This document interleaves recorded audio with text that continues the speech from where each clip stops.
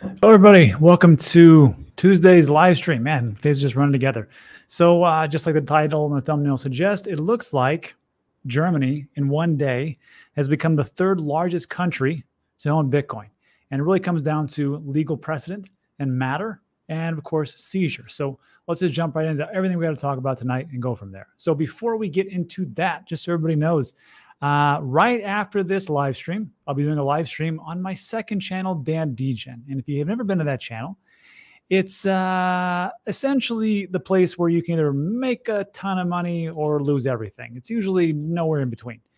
And these are like the more risky plays. And of course, we talk about these things. And of course, it's like very, very risky stuff. But tonight's going to not be risky because I'm going to give away roughly $1,000 worth of this Solana meme coin called Myro. And I'll tell you why I'm doing it, and we'll go over all that stuff if you really want to during the Q&A, but let's just jump into this stuff, which is German police seize $2.1 billion worth of Bitcoin in piracy sting. And when I saw this, I'm like, hey, I thought that Bitcoin was unconfiscatable. But apparently, one of the suspects voluntarily transferred the Bitcoin to the federal crime police. I don't know if it was voluntarily. I don't know who does that. But apparently somebody did. So here's what's happening. Police in Germany have provisionally seized 50,000 Bitcoin. Let me say that again. 50,000 Bitcoin worth $2.17 billion. The action is its largest crypto seizure ever. Claim is related to the operation of a piracy website in 2013 that violated the Copyright Act. Proceeds of that venture were then converted to Bitcoin. And I got to tell you, there's actually a good lesson here for not about piracy, but about, being in the markets for quite some time can have huge reverberations and repercussions and actual fantastic gains. Because these guys have been they've been in this market since 2013. Now, it was illegal and illicit activity, which is what JP Morgan always talks about, or Jamie Dimon, excuse me. But it is a point to be made that these guys essentially were the original diamond hands. So a final decision, so everybody knows, has not yet been made about the utilization of the Bitcoins. This is from the German police. But I will say this. When I was taking a look at this, there's a great website. It's called bitcoinworldwide.com/treasuries. Links in the description. And if you take a look at this site itself, you can see just the total amount of Bitcoin, the value of today, and it's updated every day. Today is January 30, 2024. So you're looking at the value right here is 88 billion, which is pretty good. Now we're Bitcoin 2 million. And we've got ETFs, countries, public companies, blah, blah, blah. But see this countries, if you click on this, you can go down here and see just the number of Bitcoin that are available. USA, of course, we like to seize property like crazy. We have 207,189 Bitcoin just laying around. Now, there's going to be a sell-off in the next, I believe it's 12 days. But we'll see how that works out. It's like 130 million, which is a drop of the bucket. Not a big deal. China, from what they report, has 194,000. And in number 3 spot so far is Ukraine with 46,351. Now, again, this was 50,000 Bitcoin. So in one day, Germany leapfrogs El Salvador, Finland, Georgia, and Ukraine to become the number 3 spot. So again, congratulations to Germany. Looks like you got a windfall coming. So let me know what you think about that in the comment section. And then also, I don't know if this would affect you. Some of you this might. But if you're a whale, just know that Coinbase is going to charge you a conversion fee above 75 million for monthly volume. I threw this in because we can all dream, right? Here's what's happening. USD coin to US dollars. If you do this, you do have a conversion exceeding 75 million in 30 days. They're going to charge you. I think it's like, here we go, 0.1%. And if it's more than 150 million to 500 million, it's going to be 0.15%. Customers will pay 0.1 for a monthly volume between 75 and 150.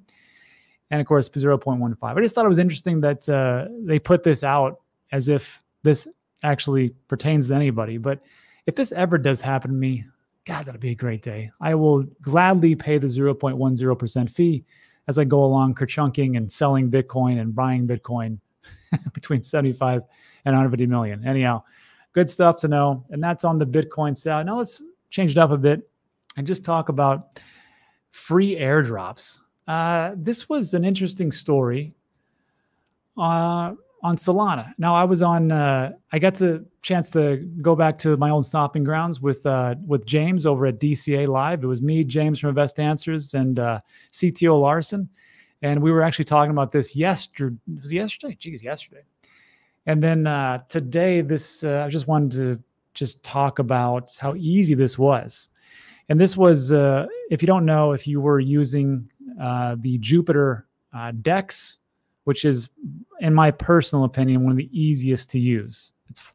It's almost flawless. It's very easy. It's simple, and it's super cheap. I know some people will say, well, Rob, what about MemSwap? Or what about Uniswap? Or what about Trader Joe? Or what about whatever? And they're all fine. They're all fine. You know, it's just, I don't really have, I'm not, you know, chain dominant. I just found Jupiter to be extremely easy and cheap and fast, and it just worked. And one of the things they gave me was $100 for doing absolutely nothing. I thought that was pretty interesting. And it was the easiest thing I ever had to do. So this is just a lesson. Again, everything's a lesson in life. And when I got this, I was like, it was like worth like $70, and it went to like $100, and I posted this.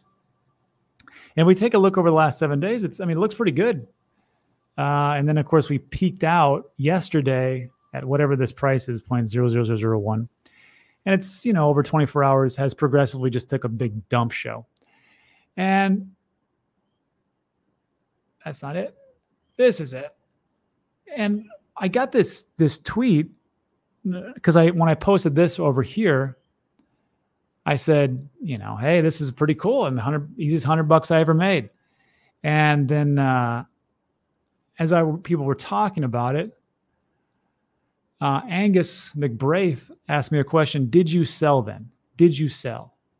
And, you know, I was tempted to say no, or I was tempted not to sell because there was a burn coming up. Apparently they were going to do a massive token burn for people who didn't claim the WEN token. And I thought to myself, I'm like, yeah, it's true. I mean, that could happen. But I mean, remember that Bitcoin ETF? That was supposed to be the big catalyst, and that was a big nothing burger. I mean, as of course, it'll get better, you know, as soon as Grayscale stops dumping on everybody. Well, it's not really Grayscale, it's FTX and a bunch of other people, but whatever. But I thought about it and I go, you know, what are my rules? What are the rules I'm preaching to everybody every day that you're here? It's all gone. Don't invest more than you can afford to lose. Everything's a scam. Don't do anything on exchanges. Don't use leverage, and take profits along the way, right? So, Rob, if you're going to say these things, you better live up to the game. So, yes, I took profits. That was on January 28th, and I sold half. And I was like, yeah, I mean, I'll sell. It was free. Might as well sell half. This is on January 28th, I don't know, 7, 8 p.m., somewhere around there, which I didn't hit the top, obviously. No one's ever, maybe somewhere around here, right? I didn't hit this peak. But I didn't hit down here, and I'm not down here. And that's, I think, it's just a great lesson for everyone to remember. It's unrealized gains until you take those profits. I know there's all these things that people talk about. Well, there's this chart, and there's this TA, and there's this new thing, and then there's this black swan event, and there's the. As time goes on, it doesn't matter. Really, the only thing that matters is what is important to you and what you do for you and your family. And if that happens to be take profits or hang on to it, it's up to you. But I just remember that there's a reason why I wrote these rules, and these are the rules for myself. But it worked out okay this time. Who knows? Maybe the next time when I sell, it goes up to another 51,000x. I have no idea. But it's just a cautionary tale that, hey, nobody ever went broke taking profits. Let me just think about that in the comments. And then also, good news for people who got screwed over by Voyager, like myself. Attention creditors. For tax season, Invest Voyager did one thing right and partnered with CoinLedger, so you can at least take some losses because of their epic Trust Me Bro uncollateralized loan failure with 3 Arrows Capital.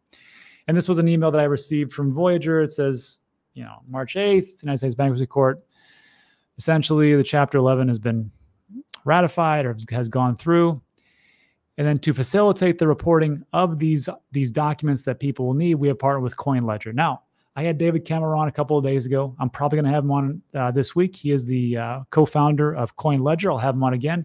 But right now, what it says to you is that all those losses that actually happened within Voyager, you can take those losses and claim them on your taxes. Now, I will have David back on, and we'll probably get a professional CPA as well. I just want to make everybody aware. And there was one question here. CoinLedger goes, great. Let us know if you have any questions. And I said, yeah, I got one question. How does anybody make a $640 million uncollateralized loan based on a piece of paper that essentially says, trust me, bro? I don't know how that happens. But after that, I just never quite understood how Voyager got to that point. Anyhow, that concludes that piece. And then also, this is from Marty Party. There's another airdrop. I forgot to talk about this. Is that this one is going to be pretty big, I think. The Jupiter airdrop is happening, I guess, tomorrow. Jupiter Exchange will be the Binance of, I guess, of DEXs. It's pretty damn easy. They're airdropping 40% of their supply tomorrow. So if you don't know, I'll just show you what Jupiter looks like. It's jup.ag. Ah, look at that. We're launching our own token on Jupiter's beta LFG launchpad. Check it out. Anyhow, if you've ever used Jupiter, and there's a plethora of different wallets that you can use. I use Phantom. I also use Titus wallet. And I guess you're going to be getting some free cash tomorrow. Well, free tokens, I should say. So congratulations, everybody who's actually used that token, or excuse me, used that decentralized exchange. And we'll go from there. Now, everybody, let's do some quick Q&A. And then after this, I'd like to introduce you to Myro, which is the top 3. I can't believe I'm talking about this. The top 3 meme coin on Solana. And everybody knows Bonk, Dogwoof had its day. And now Myro's, well, was doing okay. And then it dropped 40% in 7 days, 16.7% in 24 hours, and 1 hour down 1.3%. So hopefully by the time we do my live stream, you can actually get some value out of it. I'm just kidding. Not really. So what we're going to do is after this, we're going to do the live stream. I'll put a link in the comment section. And let's see. And what we'll do is I'll have you, where did that go? I'll have you fill out this form over there. So I'll let everybody know, but it'll be on Dan Degen. We'll go from there. So look, that's it for today for the news part. Like today's video, give it a thumbs up, consider subscribing. Everything we talk about is time sensitive. That's it.